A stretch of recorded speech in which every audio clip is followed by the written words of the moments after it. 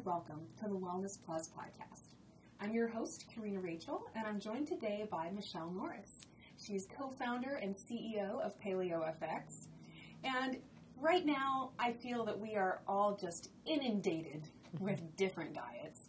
Paleo, ketogenic diets, intermittent fasting, veganism, and I would just love to kind of hear your perspective on these different diets and, just giving people recommendations if they're feeling confused about which way of eating they should try. Okay, so my disclaimer here is obviously I am the founder, the CEO and the co-founder of Paleo FX.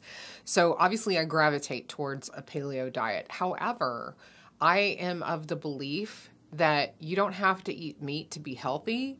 I think that most people do need meat to be healthy, but there are some that don't. Mm-hmm. But at the bottom line is, I think everybody has to stop eating processed foods, stop eating sugars, stop eating grains, in order to be healthy. So I think everybody has to eat whole, real foods to be healthy. Mm-hmm.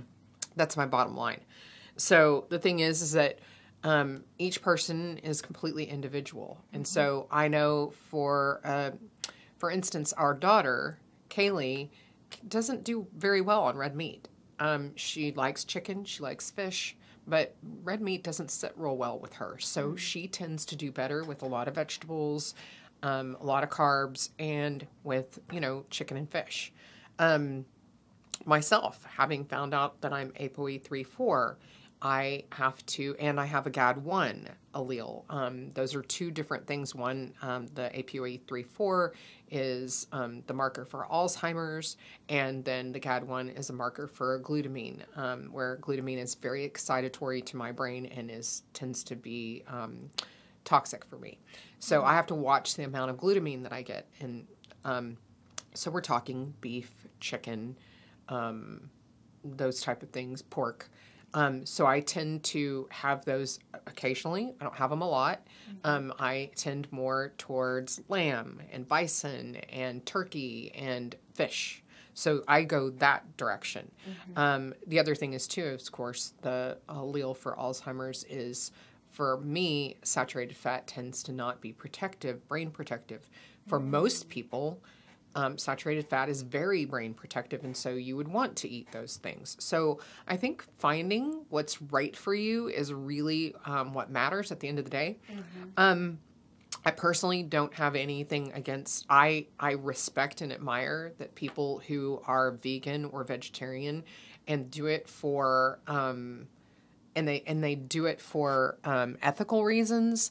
More power to them. Totally respect that, and I totally believe in it. If you are doing veganism or vegetarianism because you are for health reasons or you believe that it's healthier, that's very misinformed. And I think that you need to become educated about animal products and the actual benefits to consuming animal products.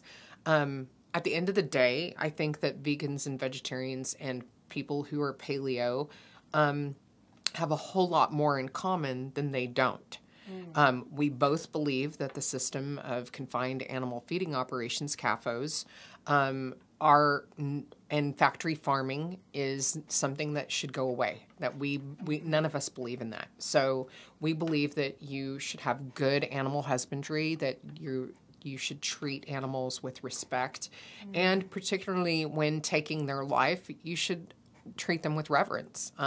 So obviously factory farming does not do that. They don't treat the animals respectfully. They don't take their lives with reverence. And you and I are kind of having a conversation about this off camera. And my belief is this, that if animals are living the life that they were intended to live, and they're going to die just like we are, that's just part of it. The circle of life is that we are the higher brained being here, okay? For all intents and purposes, we're the ones in charge. But at the end of the day, and it's so cliche to say this, but there's a circle of life, and they feed us. Plants feed us. Plants, and this is another thing, is plants have feelings too. And that sounds really weird to a lot of people, but it's been scientifically proven that plants have feelings and that they react to the attention that is given to them, and that they actually can be nurtured and grow bigger and healthier and better if they are nurtured in a particular way. And so this is all scientific. It's not my opinion. It is scientific evidence. So the thing is that all of these things were meant to feed each other. Mm-hmm. Animals feed off of other animals. Animals eat plants, whatever. Humans eat plants and animals. And then, of course, you have out in the ocean, you have predators that, that everything ends up ultimately being prey. We're all prey at some point. And the thing is that because of the fact that we're the ones that are in charge, so to speak, here, we end up doing our part. Because when we finally die and we go back into the ground, we feed the plants and the animals. And so it's just the circle of life. And that, like I said, that can be very cliche, but that's the way things were intended to be. Mm-hmm. And I just honestly believe that when we look at everything that we do as far as animals are concerned, when we raise them, the way that we treat them and everything, ultimately we're consuming the way we treated them. Mm-hmm. It's energy. Everything here is energy. So if we're treating animals with respect and concern and care and reverence when we bring them up and then when we take their lives, that's what we're consuming.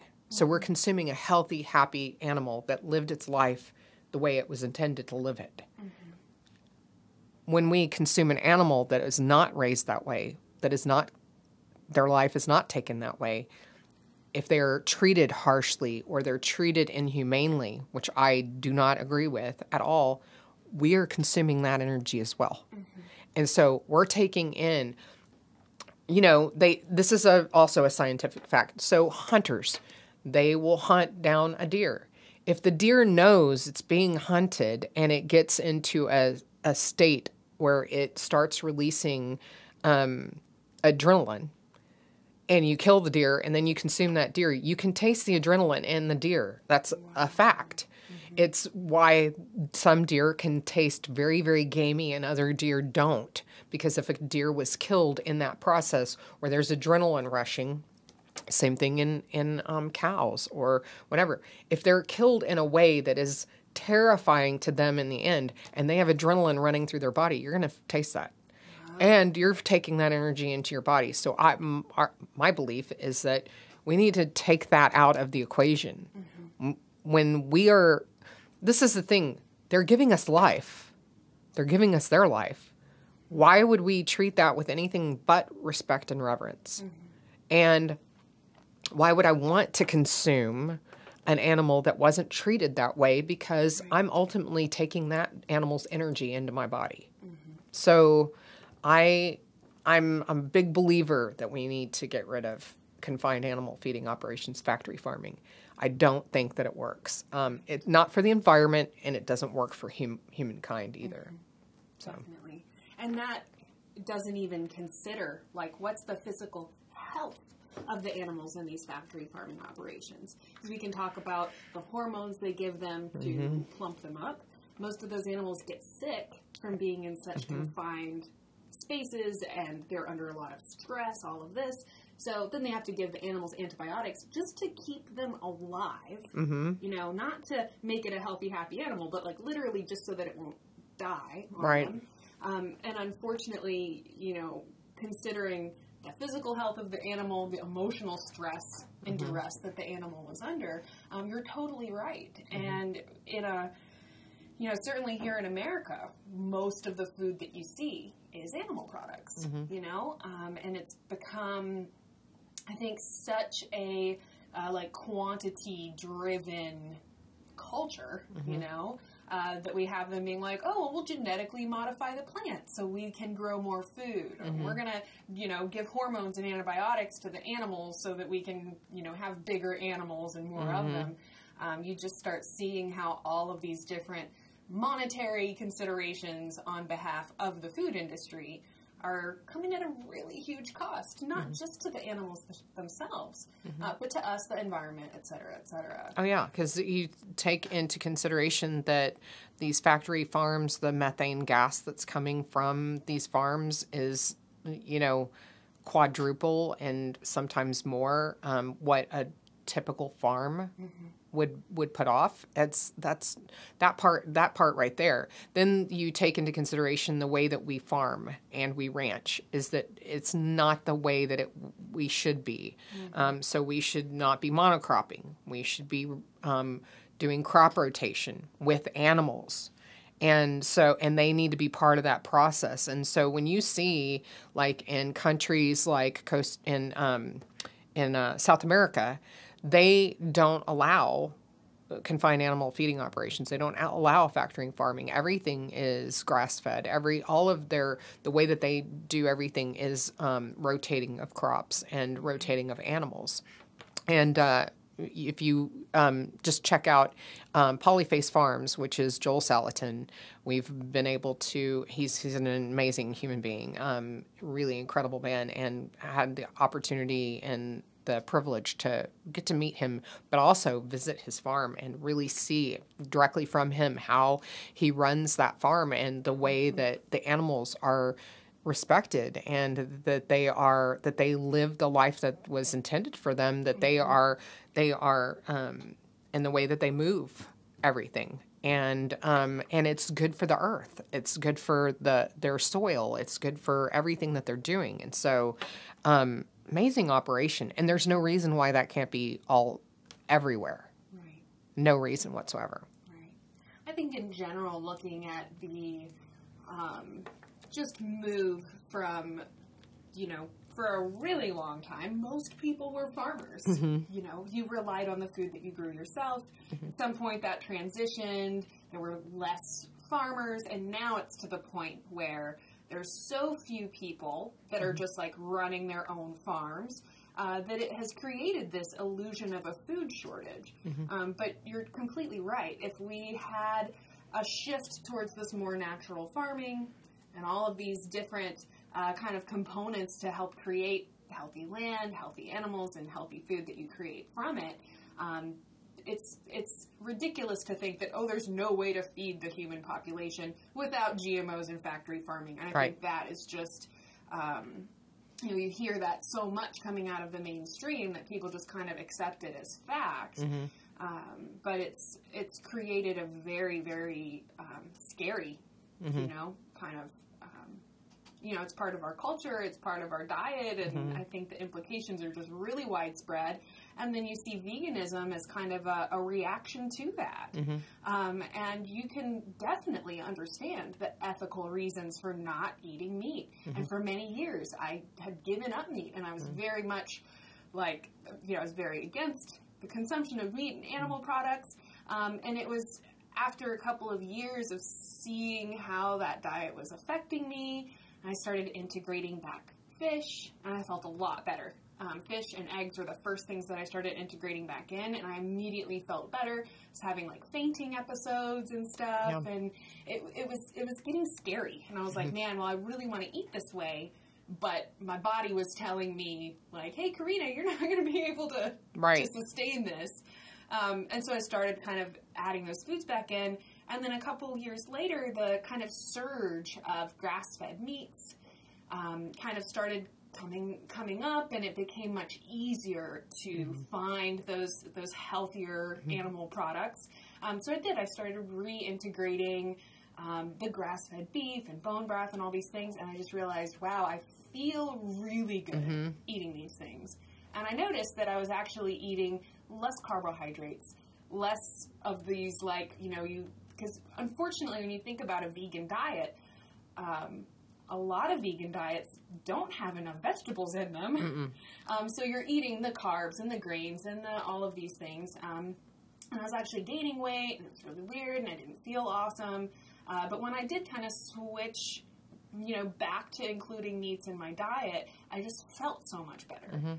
Well, that, and you end up eating a lot less of everything else, but because you're being satiated. I mean, because at the end of the day, the fat, the animal fat and protein are what satiate you and keep you from tending to overeat all these carbohydrates and that type of thing. So, you know, what's interesting to me is when you take into account the fact that our brains the majority of our brains are fat. We need fat.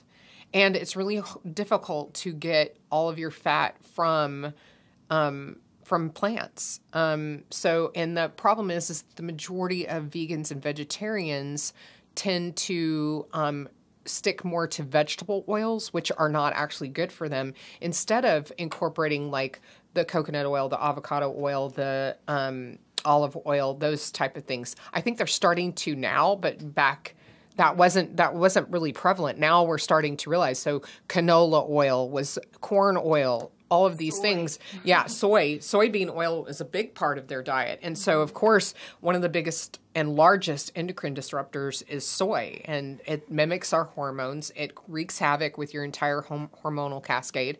And it's just can cause a lot of problems. But I found that it's interesting that you'll hear them talk about how when I first went vegetarian or when I first went vegan, I was so much healthier. That's because you initially got away from the standard American diet. So yeah, you were going to feel better because you were probably not incorporating so many, because when you first tend to become healthy or start eating a healthy diet, you tend to get away from the processed foods and all of that stuff.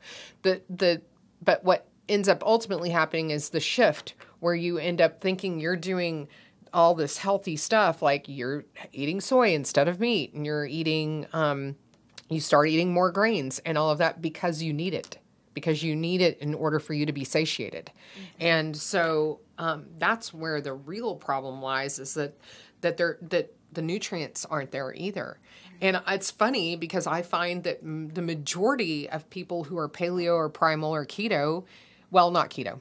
Let me back that up. Sorry. Paleo or primal eat a lot more vegetables than people that are vegetarian or vegan, which is kind of funny. Yeah. When you think about it. But we eat a lot more vegetables. I eat a ton of vegetables. Mm-hmm. I eat a little bit of meat and animal, eggs and that kind of thing. I eat a little bit of that, but I eat a lot of vegetables. Mm-hmm. Now, we kind of wanted to talk a little bit about keto and everything. So keto, of course, is a very low carb diet, very low carb. Mm-hmm. It is not for everyone.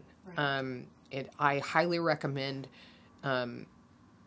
particularly women who are menopausal and what have you, you need to really do your research and really know what you're doing, because you can just really wreck your health if you're not in the know and you don't really know. And again, this goes back to know what your DNA is, because you need to know what you're working with. So I was keto for a long time, and I actually felt really good doing keto. Mm-hmm. But at the end of the day, being APOE3/4, I was doing damage. Mm-hmm. I was doing things that were not brain protective for me. Right. So I think you need to know all of that. I think you need to know what your genetic makeup is, for one thing. But then you need to experiment and see, how do I feel? When do I feel my best? When I'm eating meat? When I'm eating vegetables? When I'm eating a little bit of both? What does that look like for you? Am I eating a lot of fat? And that's the other thing, is that keto can tend toward high fat, moderate protein, and very low carb, or it can be high fat, high protein, and very low carb, or it can be, it's another one that's just one of those things that has to be tweaked by the individual and really has to be worked out what actually works for you. Another thing we kind of briefly touched on, intermittent fasting. Again, that's something that is, people call that kind of a diet. It's along the paleo lines. And the thing is that it's really difficult to intermittent fast if you're not paleo or primal or keto. And the reason being is that there's hardly a way to do that, because you're not getting satiated, and you get yourself satiated by protein and fat. Mm-hmm. And so being able to intermittent fast is a lot easier when you are eating animal products and fats and meats and stuff, because you can go for longer periods of time without eating. And so I've done a lot of intermittent fasting. There's a lot of times where wouldn't eat until 1 or 2 o'clock in the afternoon. Today was one of those days. I had a bar a little while ago. So I haven't eaten anything other than that, other than drinking my hydrate and some products that I'm involved in with this company. So those are the things that I do. And I just listen to my body, though. So some days I wake up and I really need to eat, and so I will. And so, but the other days when I don't feel like, okay, I'm good, I will eat when my body finally goes, hey, I really need some food. So it just really depends on how that works for you. The other thing is too, is that you may feel like it's okay, but how do you actually feel?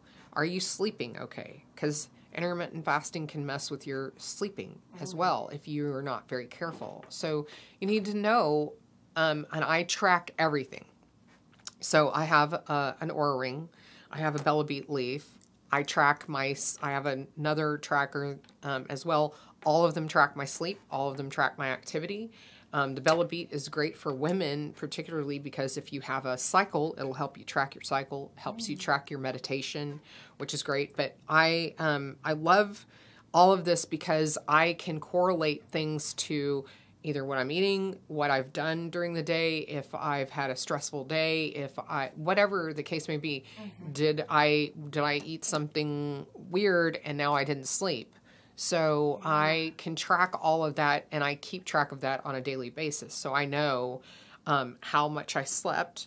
And generally, and this is the thing, a lot of women don't understand this or don't really know this. They think, oh, well, if I starve myself a little bit and do this and do that, whatever. The thing is, at the end of the day, if you want to lose weight, you need to sleep.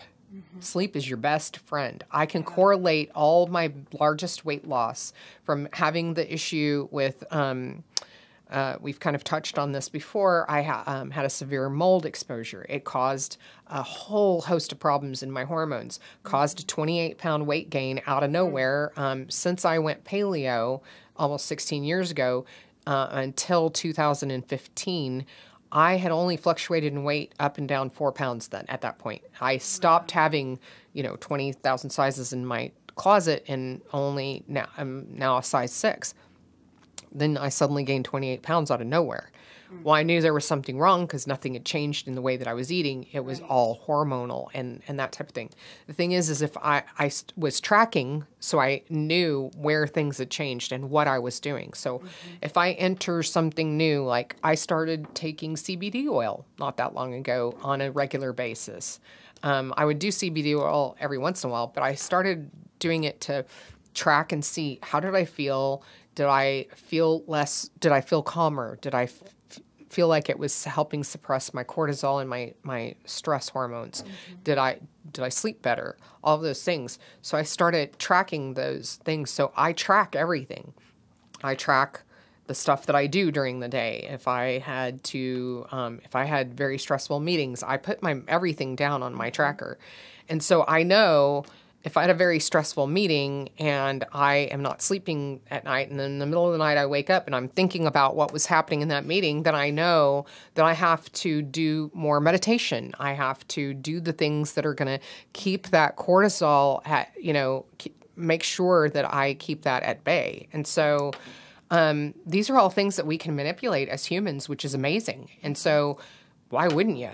Right. It's awesome. Right.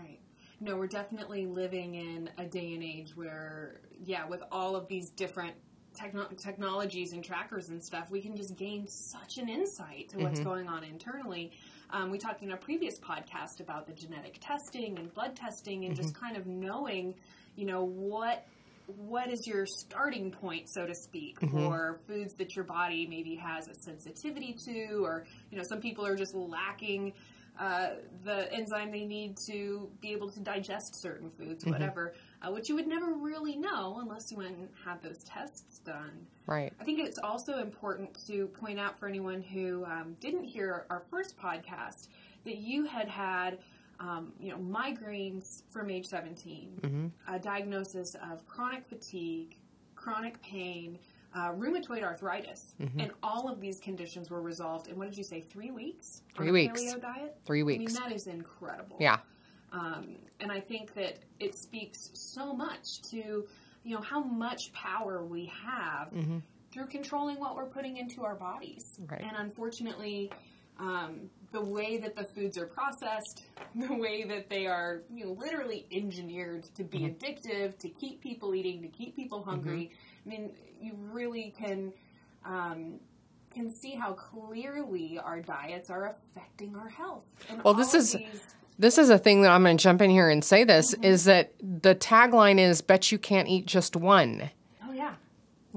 What do you think that means? You can't eat just one chip. And it's because it's engineered that way. Yeah. So they use our DNA and our wiring against us for us to continue to consume and never have. What happens is this food is called food with no breaks. So it turns off our satiety receptors and basically keeps telling our body, still hungry, still need more food. Come on, keep it coming, keep it coming. Right. That is the engineering of our food system. And that is the engineering that they use because they play on the fact that we're wired this way. And so if they can turn that off, we will keep eating. We will keep consuming. We will keep coming back. We will keep paying more. Right. And why do you think the food that's the most addictive is so freaking cheap? Right. Guess what? It's not. Ultimately, in the long run, it's way more expensive because the crops that are used for most of these foods are the crops that are subsidized by our country, by our taxpayers. We subsidize it. If you knew the true cost of those foods, it would outrage you. And that we only allow these foods to be the things that are affordable, particularly for people who are on a fixed income, low income, whatever. And so getting the food that is really nutrient dense and really good for you becomes difficult because our country has paid for us to consume these foods because they're cheaper. They're made a lot cheaper. Corn and soy are two of our most highly subsidized foods. They're also the foods that are used in engineering to make sure that we do not stop eating, that we keep consuming. And so they're cheap, cheap, cheap when you go to the grocery store. But at the end of the day, in two ways, and this is what I meant, I want to make this correlation. We end up ultimately in the long run paying a lot more because, one, we need to keep consuming it, so we buy more, we eat more, and then we pay for it in our health. Because ultimately, that's where it's going to cost the big bucks. Yeah. But in between that, the big thing that costs us more that we don't even recognize, that we don't even see, is it costs us our freedom. Our quality of life. I mean, like, how many people out there have just resigned themselves to like, oh, I have back pain, I have stress, I have this problem, I have that problem. I'm just never going to feel good again. And I mean, I felt that way. I mean, I think I call that your normal. Yeah. This is my normal. This is just how my life is. This is just what my body does. It's just how things are.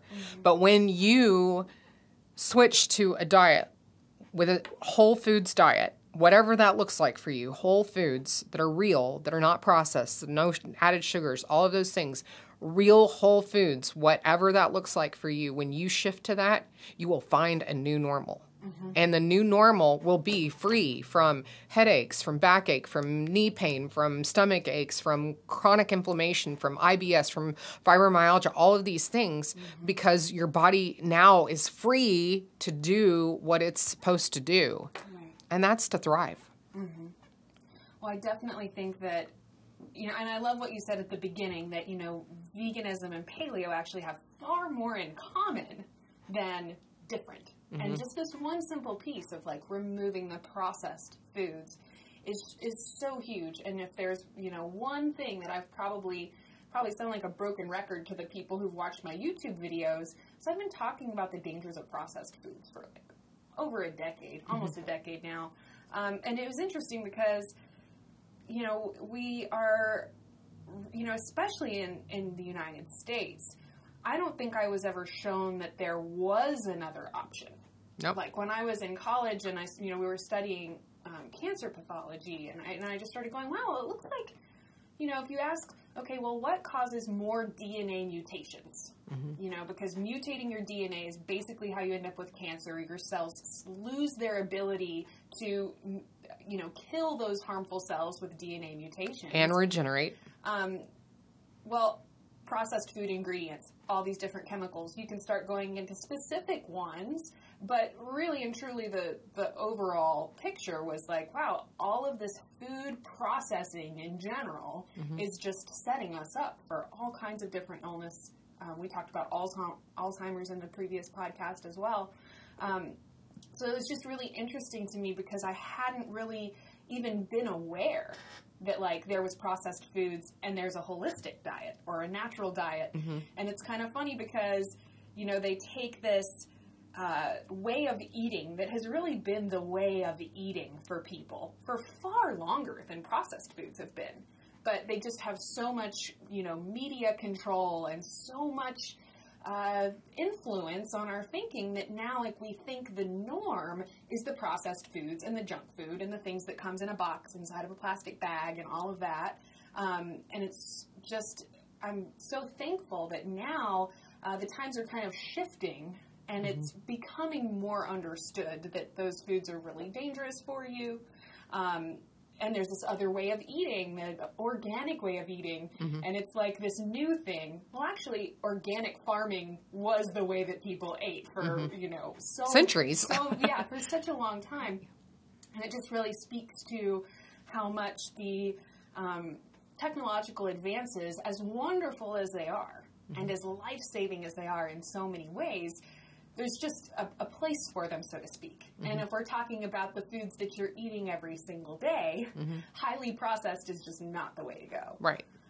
So for somebody who's sitting there looking at, okay, well, veganism, paleo, do you have a guideline that you would give them for knowing what to try? I mean, we talked about getting DNA testing, blood testing.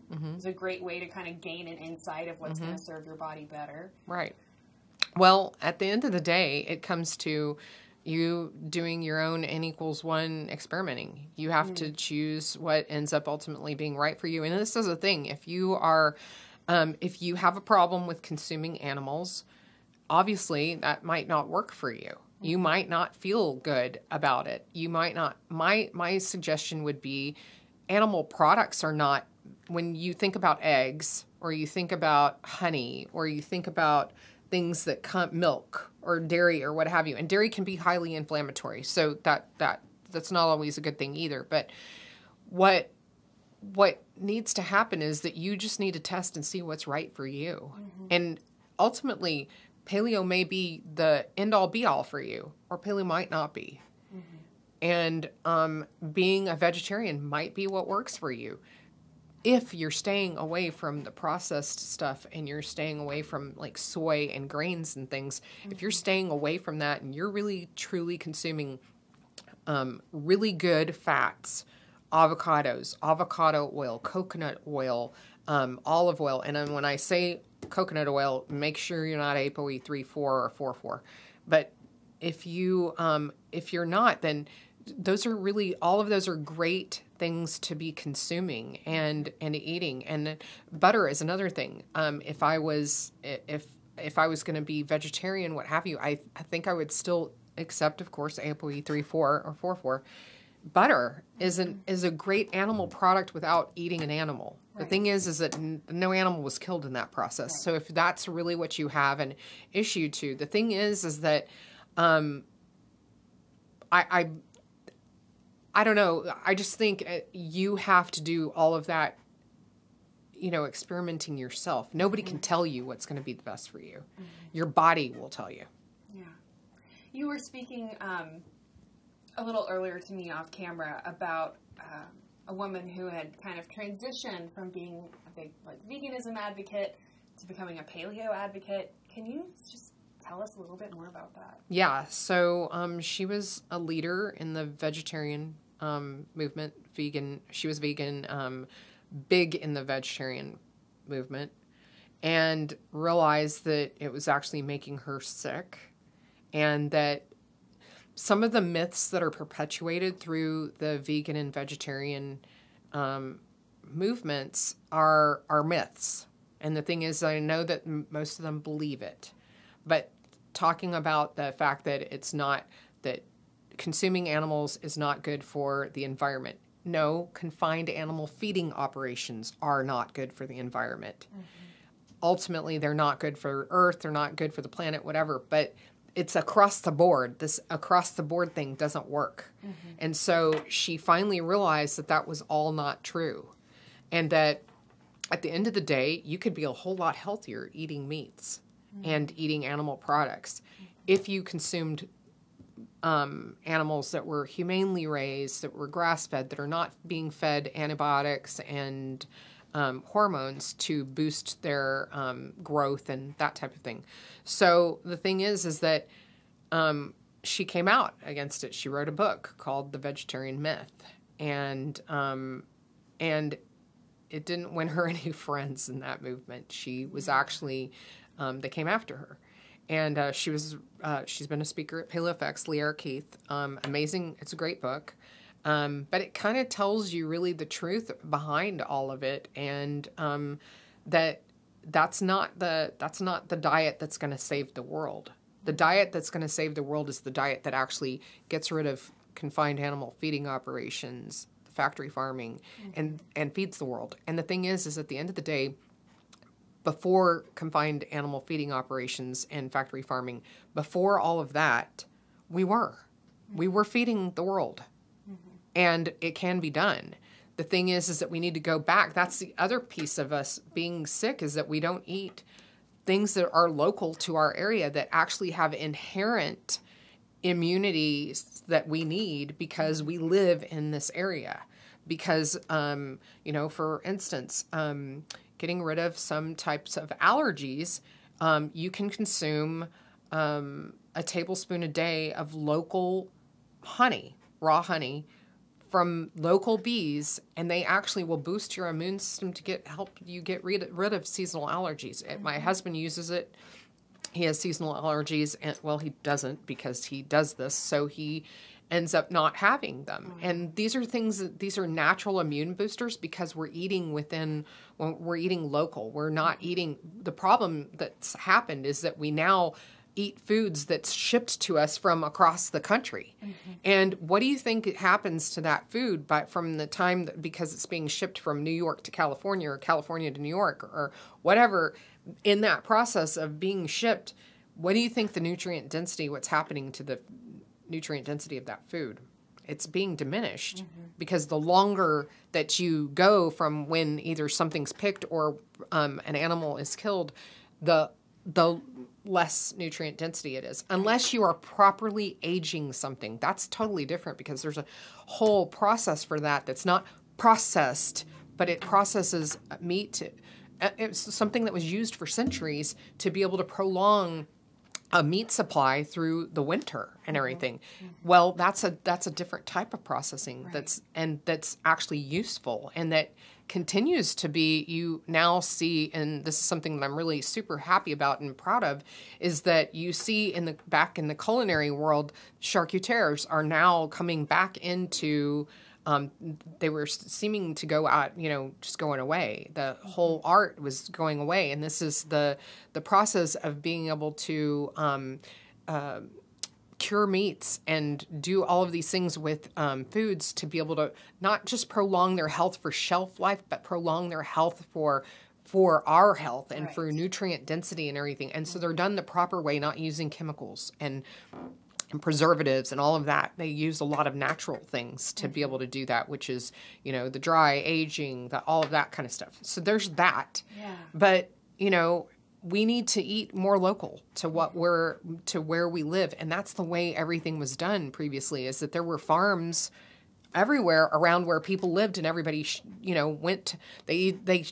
What happened mostly is there were farms, and this farm would have, whatever crop, cauliflower, broccoli, whatever, and this one would have green beans and you name it over here, and peppers and tomatoes, and they would end up switching and sharing, and that's how the whole thing. And then of course the grocery store was born, and all of that, and that just took us into this shipping for long distance, and that's where shelf life came from, and preservatives, and pumping things full of hormones and all of that stuff was for those reasons. Right. And they're not needed. We don't need that. We can do all of it if we go back to the way we originally started feeding the world.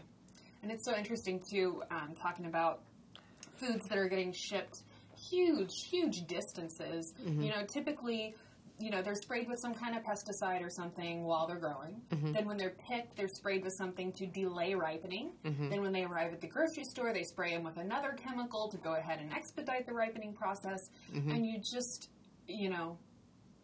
I don't know, that was definitely a big eye-opener for me, was like learning about, okay, well, what is the actual process of the foods that you're eating? And you start realizing, well, not only do the nutrients start diminishing for, based on the duration of time between picking to consumption, but then they're also getting sprayed with who knows what. They're probably not being transported in refrigerated trucks and stuff like that. I mean, you can just really see how the foods are so depleted, so from that nutritional standpoint of, how are you going to eat something, and is it going to satisfy you, or are you going to just keep reaching for more food?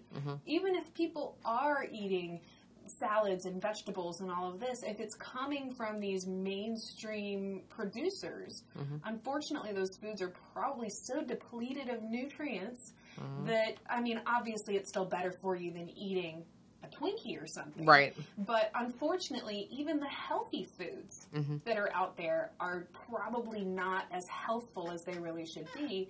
And I know that the organic foods cost more. They do. But for myself, I'm like, this is an investment that I will make in myself because I understand how much more nutrient capacity you can retain in organic farming. Right. Or with organic farming.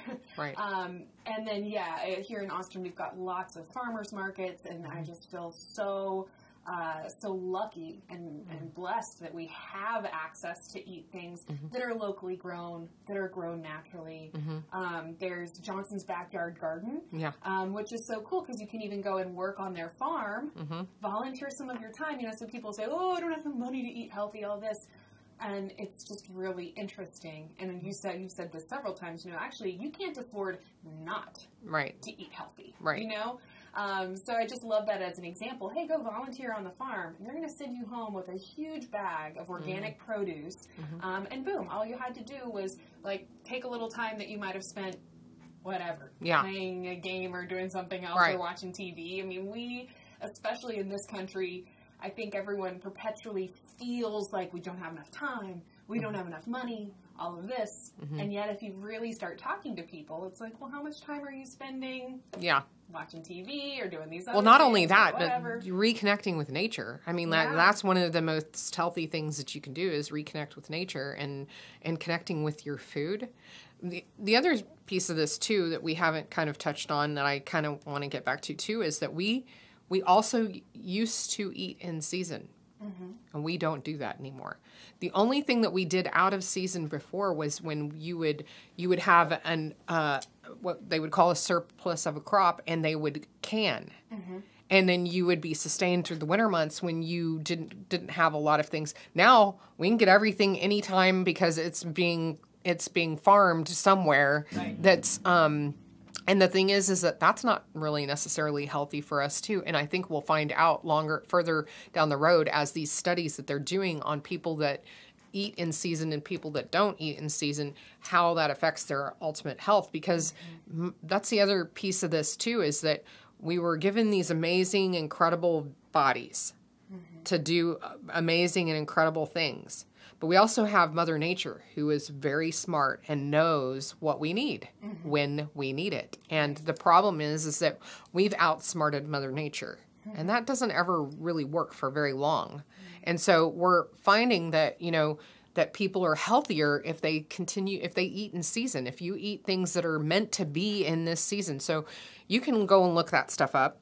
Right. And find out what are the things that you really should be eating right now. Like when should these crops come out? Like cherries, for instance. Cherries should be out in July, and you sometimes will get a second crop of cherries or sometime in December. Sometimes. Wow. Not always. And the thing is that you can pretty much have cherries anytime you want. You can have strawberries anytime you want. Strawberries were usually only a summertime thing. Melons, same thing. We usually only got melons during the summer. Guess where we get them? We get them anytime we want.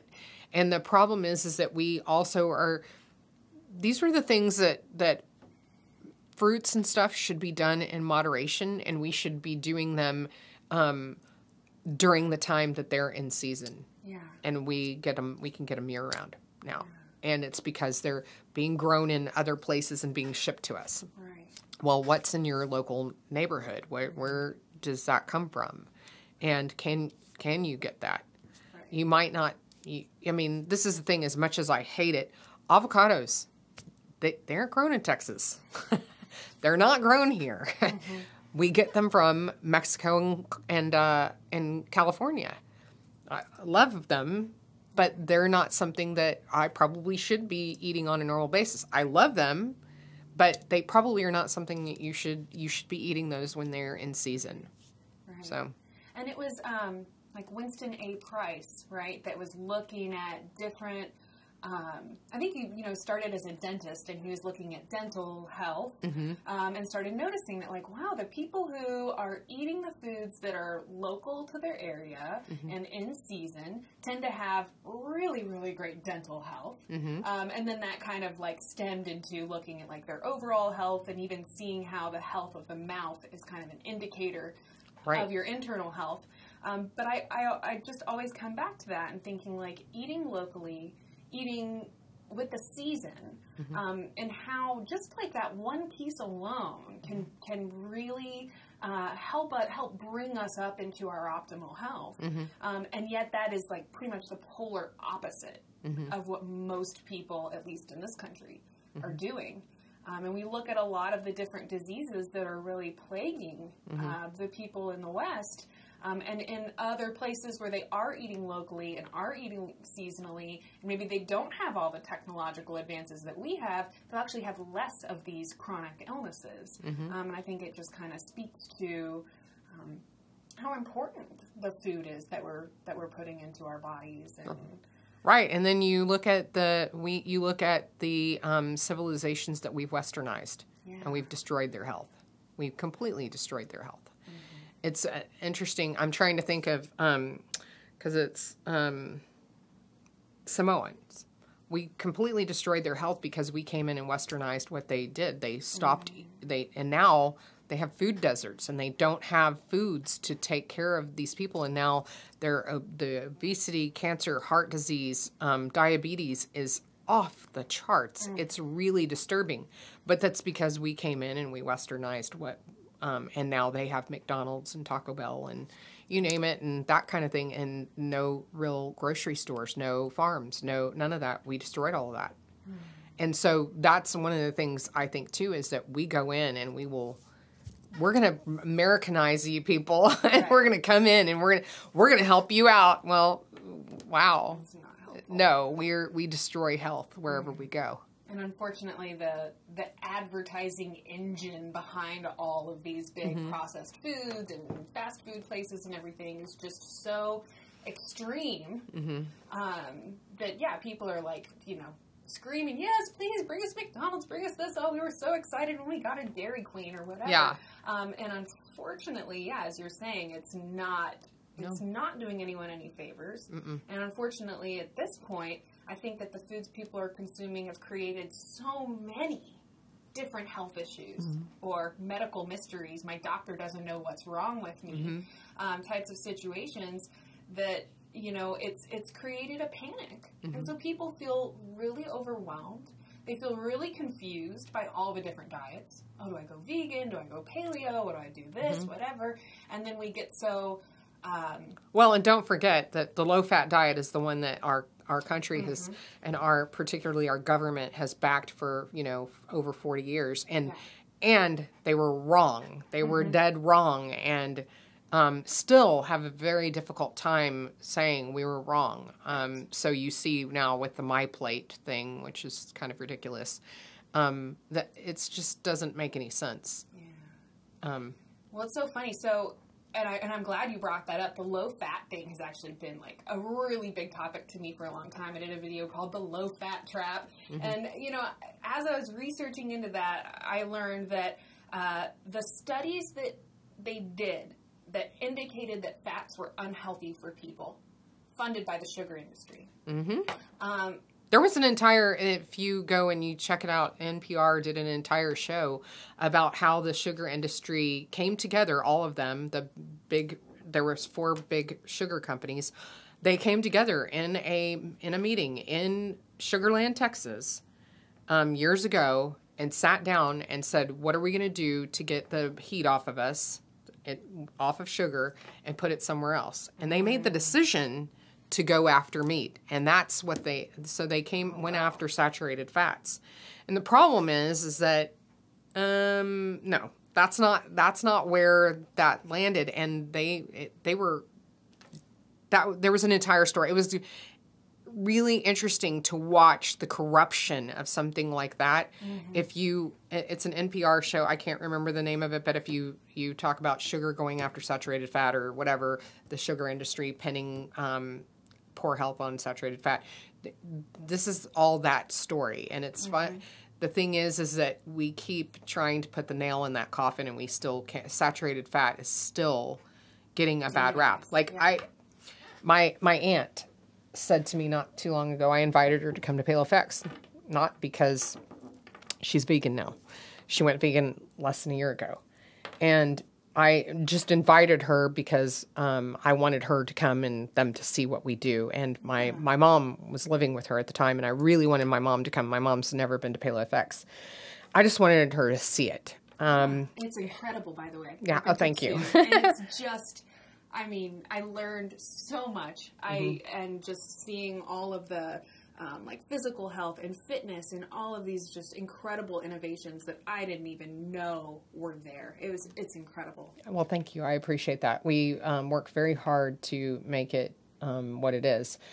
But anyway, I invited her to come, and her response back to me was, if I started doing, which I wasn't trying to get her to come to become paleo, I just wanted her to see it. Yeah. And my whole thing is if you choose, I can't choose for you. Mm-hmm. If you think that you need to do this, that's your choice. I can't make it for you. I can inform you, I can educate you, but I can't make you do anything. Right. So she said, if I went paleo, I would just be signing my death warrant. She goes, I would immediately pretty much die. She's had all kinds of heart issues. My mom's had heart issues too. They've strokes, the whole 9 yards. And so it was very difficult for me to come back. I said to her, well, I wasn't asking you to come to turn you paleo. I think she would have come and become educated. No doubt about that. I believe that. But at the end of the day, if you think that you're vegan or vegetarian for health reasons, you're misinformed. Mm-hmm. You're highly uneducated. And you would do yourself a world of favors if you got yourself educated. Mm-hmm. Because the saturated fat myth is a myth. Mm-hmm. It is a lie. Mm-hmm. It was fabricated. It was fabricated by the sugar industry. And it is one that's been debunked more times than I can count. And continually, we come back to that same argument over and over again and have to keep re-debunking it and showing all the science that shows that's a lie. Mm-hmm. It's not true. Yeah. And so that's my counter to somebody that's vegan or vegetarian for health reasons. You're misinformed. Yeah. If you're vegan or vegetarian for ethical reasons, more power to you. I totally respect that. I have no problem whatsoever. But I'm going to fight on the other one mm-hmm. because it's just not the truth. Yeah. And I'm not saying that you can't be healthy on a vegan or a vegetarian diet, but your vegan or vegetarian diet is going to look a lot more paleo if you're going to be healthy than it's not. Mm. And if you're a typical vegan or vegetarian, your diet's not healthy. Yeah. It's interesting. They, for as much as they demonized saturated fat, what they actually ended up finding is that the far more detrimental fat to people. And it's funny because if you look at the chart, I mean, it's significantly worse for you is the trans fats, the partially hydrogenated oils, which are, guess what? If you start reading your food labels, they're in everything. Pretty much every processed food or junk food out there is going to have those. To the extent that the knowledge, understanding of trans fats has grown, and they said, oh man, we got to tell people on the front of the label 0 grams of trans fat. Well, you can still have partially hydrogenated oils in the food, and they just have to alter the serving size enough so that it's, 0.00 whatever percent in the serving size. So that's why sometimes you look at these processed and junk foods, and you're like, well, that's a weird serving size. Well, it's because they're just altering the serving size to be just small enough that they can say, 0 grams of trans fats. And who eats just one serving of any of those foods? Not me. No. No, I'm saying, but if you consume those, who eats just one serving? It may be an odd serving size, but you think about it. Is it a serving size that you So on the back of whatever it is, if it says the serving size is 1 cup, Americans generally consume 2 or 3. We generally consume 2 or 3 servings of whatever it is that we're eating. That's the way we are. That's the way our plates look. When you look at our plates, we fill them up with whatever. And the thing is that our serving size may be this, and then our plate looks like this. Right. And it's interesting to me that people have not educated themselves on all of that, and that they don't stay away from those things, and that they continue to consume them. And so, yeah, that's my challenge is get yourself educated, and let's see how long you're going to stay vegan or vegetarian. If you think you're doing it for health reasons, get educated because you're not. You're not doing yourself any favors. So I think also there's, we're just kind of in a culture of too much, and so when you look at people who go towards a vegetarian or vegan diet, and it does help them feel better, and we kind of talked about this at the beginning. Well, yeah, it's because you've suddenly taken out a lot of really harmful things. We talked a lot about the factory farming, but you could also just talk about the quantity of meat that a lot of people consume. And I think in a lot of ways, too much of anything can be really harmful for you. And if you're eating too much red meat or whatever every single day, every single meal. I mean, most people who are meat eaters have meat at every meal. And if you look at a restaurant or something and, they bring you the steak, usually the whole plate is a steak. And maybe you have this little tiny bowl of whatever other thing on the side. But it's just, very, very clear that just on that quantity piece alone, people are just eating too much of these foods. And then you can start talking about the factory farming, the health of the animals, the way that the meats are prepared.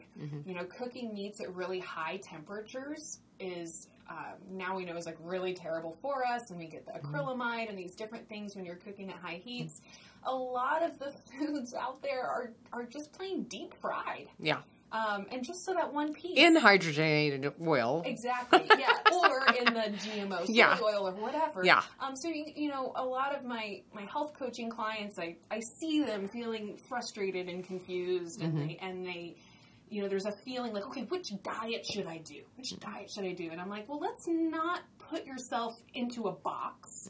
If you find a box later that feels really good and you want to get in it, cool. But just take the pressure off of yourself. You need to completely assign yourself into one hole. And let's just do simple things.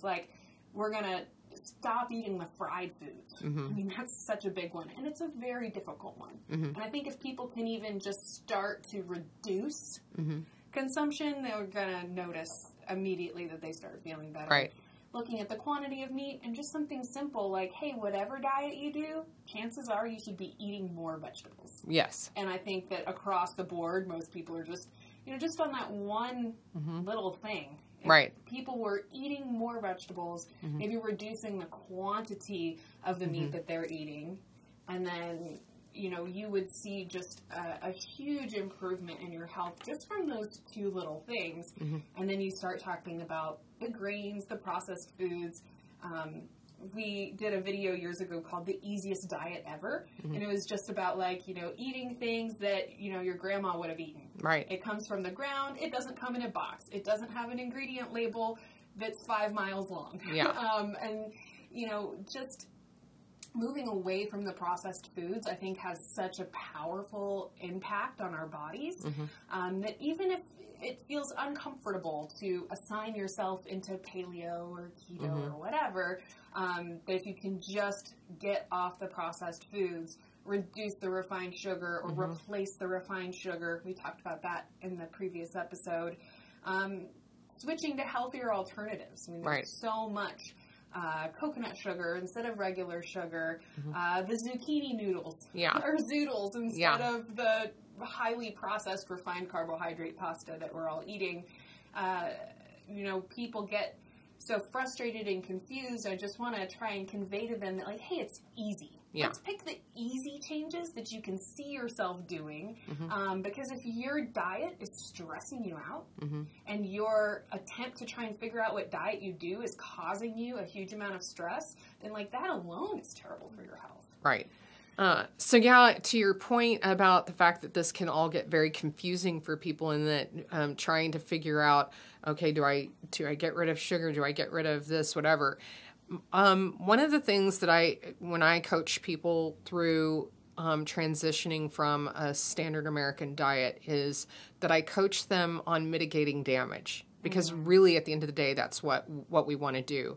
And so the healthy alternatives that you were talking about a little bit earlier, those are the things. This is one of the reasons why Keith and I got involved in this company, ID Life. And our company is ID Life Wellness. And so one of the reasons we got involved in it is because in a perfect world, everyone would eat whole foods and stop eating processed foods, and all of those companies would go out of business, and you know, people wouldn't eat refined sugar and carbohydrates and all of that stuff. That would be a perfect world where we could get everybody to eat whole foods. That's not going to happen. And I'm aware of that, and I'm a realist. And so my thought process is, can we at least get them to healthier alternatives? Can we at least get them to a healthier situation where they are actually starting to have health wins that actually encourage them to continue on that journey? Because this is the thing. At the end of the day, when you just make the decision that I'm going to go paleo, I'm on a standard American diet, you are going to go through what we call a carb flu. And it's not pretty. It's not fun. It doesn't feel good. And most people stop at that point. They're like, man, I just don't feel good. It's making me feel really bad. Well, yes, it is, because you have done a lot of damage over however many years to your body, and your body is detoxing. And when it starts detoxing, you start feeling it. You start feeling like crap.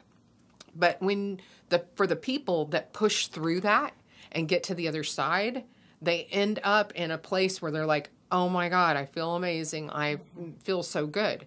The problem is the majority of people are not going to do that. They just aren't going to put themselves through that kind of pain. Separation from foods that you love. I went through that myself. Being separated from the foods that I love because for my health, was really pissed me off. And so the thing is that there are people that just feel such a connection to some of those things. So through ID Life, we offer an alternative where we have customized vitamins for people.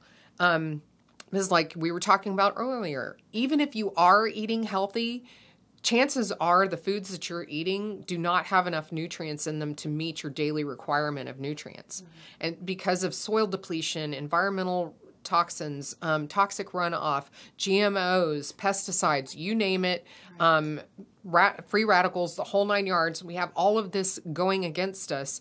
You cannot eat enough organic food. You cannot eat enough grass-fed meat. You cannot eat enough of that stuff for you to get all of your nutrients. So you have to supplement in some way to be able to optimize your health.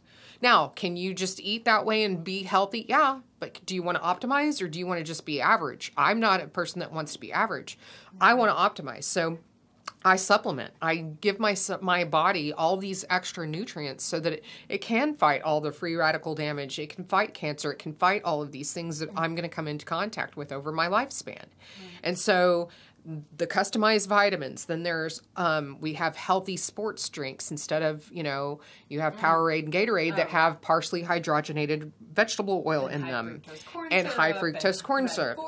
Yeah. So we have alternatives for that. We have what it's called Hydrate, and it doesn't have any added sugars in it. It is sugar-free. And then we have energy drinks that are not Monster and, you know, Red Bull, and that are not actually can't cause you heart issues. Then we have weight loss products that help, particularly our brand new one, Slim Plus, is amazing. It actually has a prebiotic in it that actually feeds your good gut biota. We've destroyed our guts. That's part of our problem, where we started destroying our guts and then we end up with all of these autoimmune issues because we've destroyed our gut lining. So this helps build gut lining. It actually helps with serotonin and making you feel good, and then it also helps suppress appetite. And so we have all these these are the healthy alternatives. And those are the things that actually, because there's a lot of people that are like, well, they can just be paleo or they could just be this. Why do you do that? And have felt like we have sold out.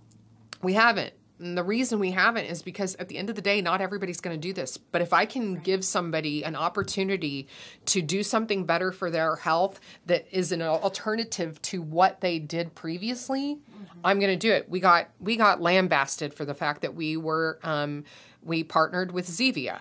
Zevia is a calorie-free and sweetened, it's sweetened with stevia soda. Well, my thought process is I would rather have somebody drinking Zevia than drinking a Coke that's filled with aspartame and what have you.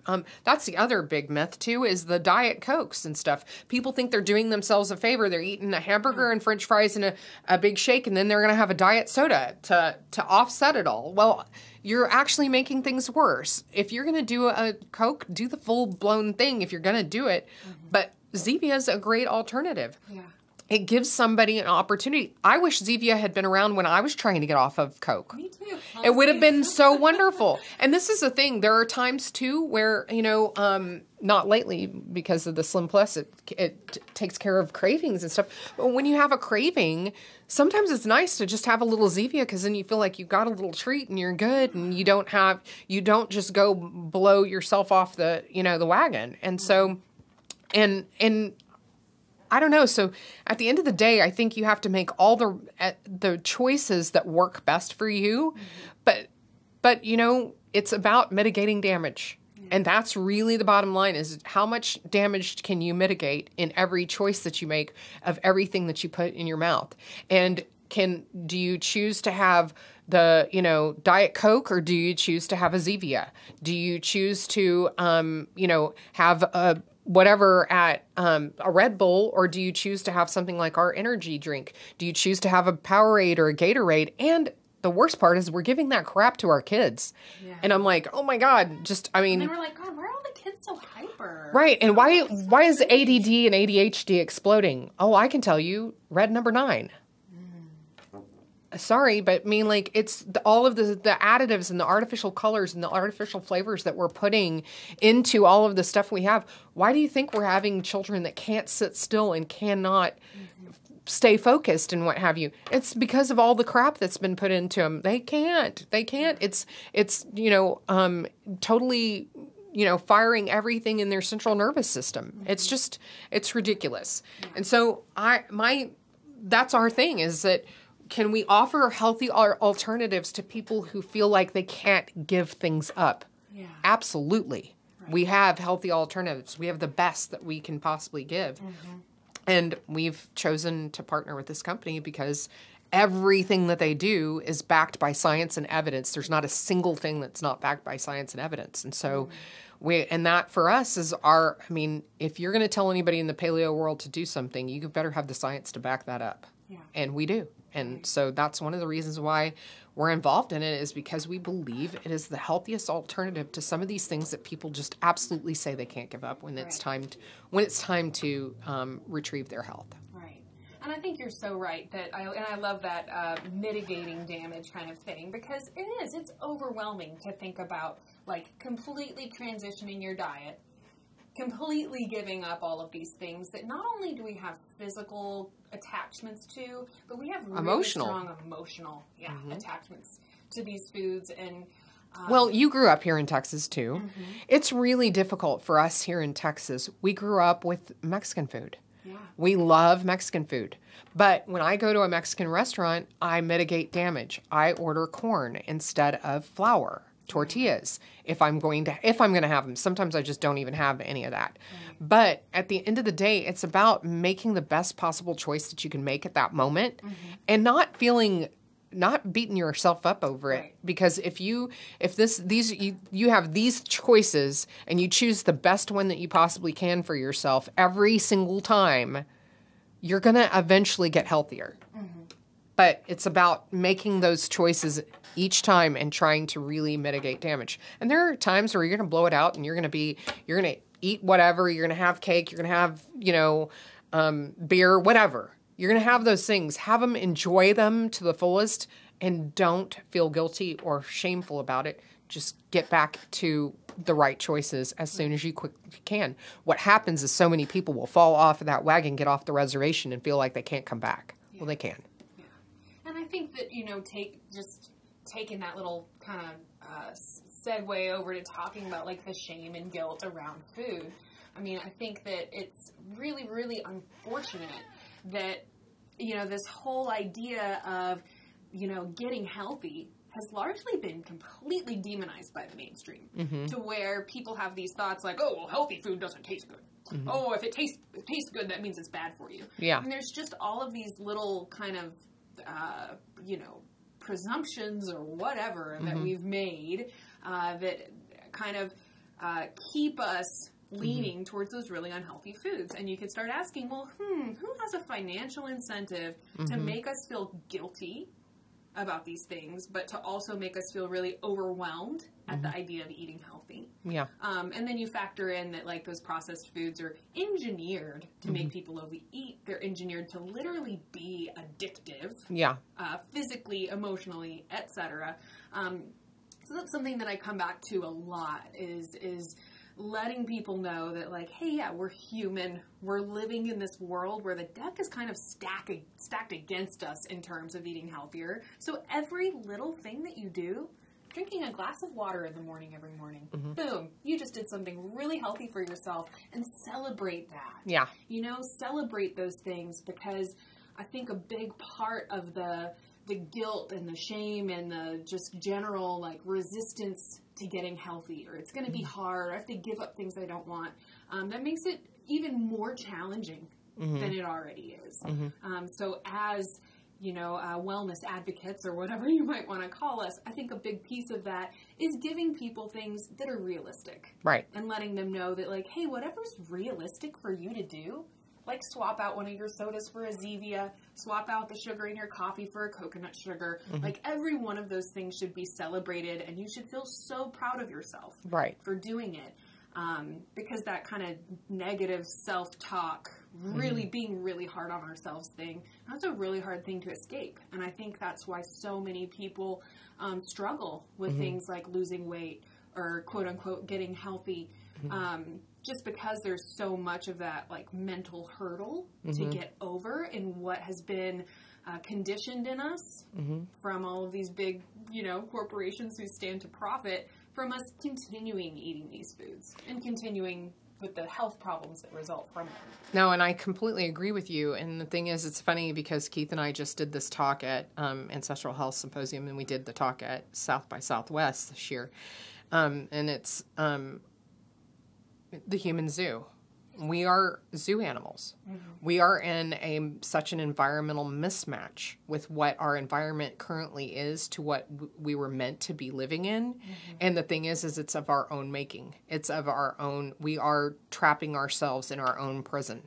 And the problem is, unless we recognize it and we start making the choices to get out of that, we're going to remain zoo animals. I mean, because you think about it, animals, except for the ones that we have chosen to that are in captivity, or that we have fed, or that are taken care of by us, don't suffer all of the diseases and all of the ailments that we do as humans. They don't. Now, our animals, our domesticated animals, they all do. You see obesity is on the rise with animals that are, domestic animals and animals in captivity that are fed at zoos. None of them have to worry about their weight. You think about that. None of them worry about their weight. Right. None of them have to worry about any of that stuff. They don't have to go through all that process, and they don't suffer all the diseases that we do. But it's because we have created this zoo. We've created our cage, and we're living in it, and we're choosing to stay there. Right. We can choose to open the door and get out, but we have to make that choice. Michelle, I just want to thank you so much for being here today and for sharing all of this with us. It's been very enlightening for me, and just really am looking forward to having you back on the program again. Thank you. So thank you so much for being here. Thank you for having me. I've had so much fun. I appreciate it. Definitely. I want to thank all of you for listening, tuning into the Wellness Plus podcast. You can watch the video versions of these podcasts over on wellnessplus.tv.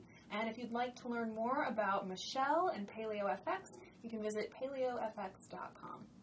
I want to thank all of you for listening. Thank you so much for joining us, and I hope you have a wonderful rest of your day.